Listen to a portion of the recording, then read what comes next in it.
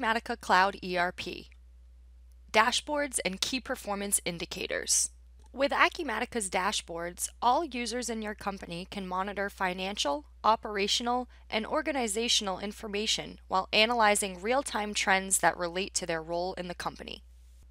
Each small component on an Acumatica dashboard is called a widget, and with the appropriate permissions, you can modify these widgets to display the needed information depending on your role and responsibilities. For example, a financial controller's dashboard is focused on the financial aspects of the business, while an inventory or purchasing manager's dashboard typically includes data related to reordering, receiving, and turnover trends.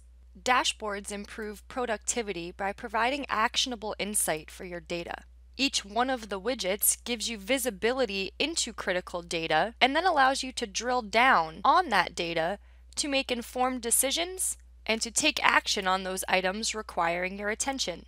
Acumatica dashboards are designed to be flexible and easy to personalize without development expertise. You may want to move widgets around on your dashboard, adjust the sizes of your widgets, delete a widget that is not useful, or even add a brand new widget.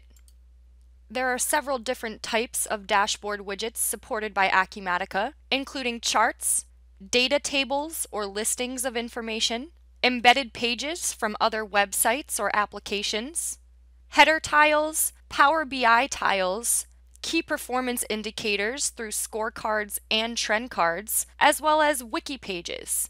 These widgets are based on information being pulled from generic inquiries in Acumatica, and existing widgets can be modified by selecting the editing icon.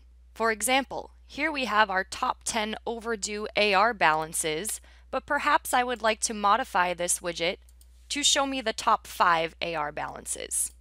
In just a few seconds, I can make changes to the widget properties, and upon saving that widget, my chart is now displayed according to the properties that we have defined. Acumatica allows you to quickly and easily define filtering settings for your widgets. In my example, we are considering overdue balances anything that is greater than 30, 60, and 90 days overdue. Not only can these filtering settings be modified, but you can also use color coding within Acumatica to define certain trigger points. In this example, if we have more than 4 customers on credit hold, we would like to use the alarm color of red.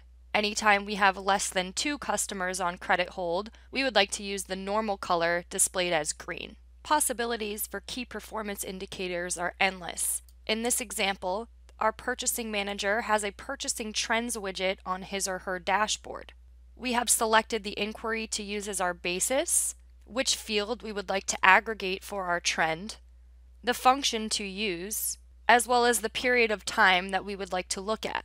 My dashboard will then display whether that key performance trend is rising or falling. Acumatica dashboards are designed to be the home base for users within the system. They provide real-time visibility and insight into key organizational data. They provide drill-down functionality to take action and make decisions. These dashboards are modern and flexible and do not require development experience to modify. They are also based on individual roles and responsibilities within the company.